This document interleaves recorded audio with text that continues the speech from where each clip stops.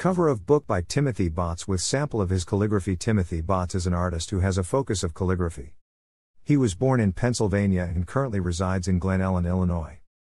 He is well known for his transformation of Bible verses into pieces art. Timothy has published books, released single prints, been featured in museums, as well as having features within churches. Through years of experience, Timothy experiments with new styles and typefaces to represent what art he makes. Timothy is the husband to Nancy Botts and the father of 3 children. As a child, Botts felt like an outcast, until he had gotten inspiration to try art. This inspiration was from his first-grade teacher, Mrs. Stanton, located in Harrisburg, Pennsylvania. Mrs. Stanton recognized the artistic ability that Timothy had and had faith in it. She continued as Timothy's art teacher throughout his elementary years and followed him into high school. During his 6th grade year, Botts had to do a poster project for school fair. For his project, he used a lettering book that had all different lettering styles that piqued his interest.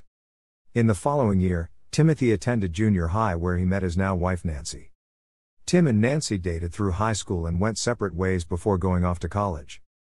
After attending high school, he was admitted and attended Carnegie Mellon University where he was still pursuing his art.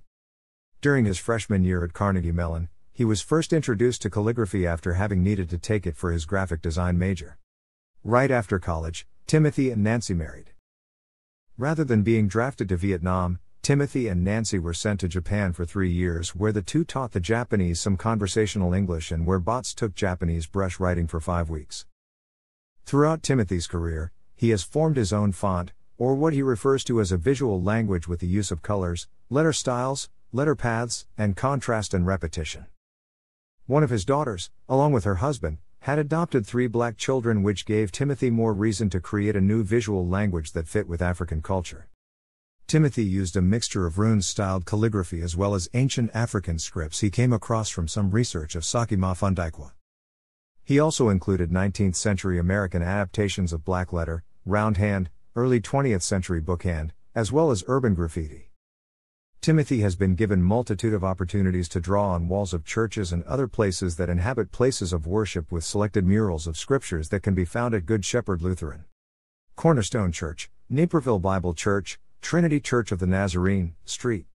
Francis House High School in Wheaton and Advocate Good Samaritan Hospital in Downers Grove. Timothy's art can be found in many formats other than walls, which can be found in provided publishings. Timothy's past teacher has inspired him to return the favor and instruct others in calligraphy. Timothy's teaching can be found at the College of DuPage and an intermediate class at the Fine Line in St. Charles. Occasionally you can find Timothy on one of the 6 weekends workshops he hosts in other parts of the country or his workshop he hosts at the International Calligraphy Convention. Thanks for watching.